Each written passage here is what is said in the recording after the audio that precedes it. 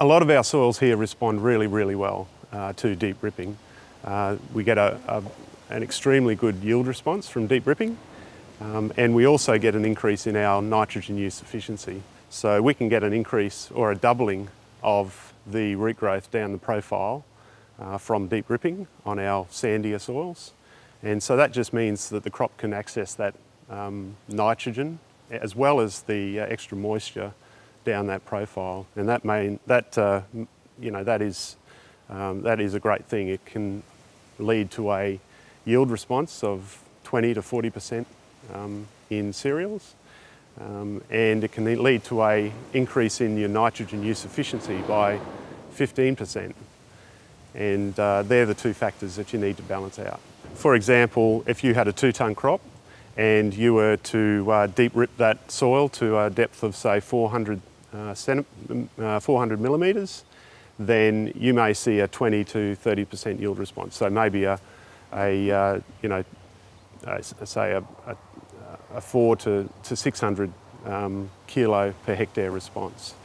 And you would also, because those roots are following that nitrogen down the profile, especially the nitrogen that was put on early in the season, it can follow that nitrogen down the profile and get better nitrogen use efficiency.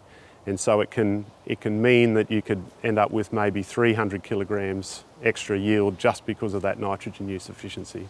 So if there is a difference between the ripped yield potential and the increase in the nitrogen use efficiency, then yes, you will have to put a little bit of nitrogen on to account for that difference.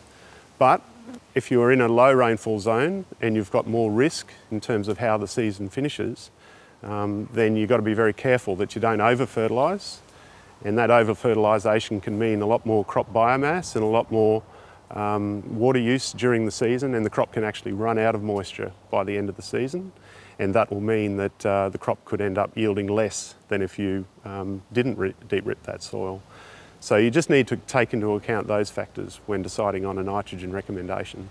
On loamy soils, certainly some very handy responses, and some people are recording over a tonne per hectare yield response or more from deep ripping those lighter loams, essentially. So they're red in colour, but they do, in a lot of ways, mimic a sand plain soil, which we've always traditionally deep ripped.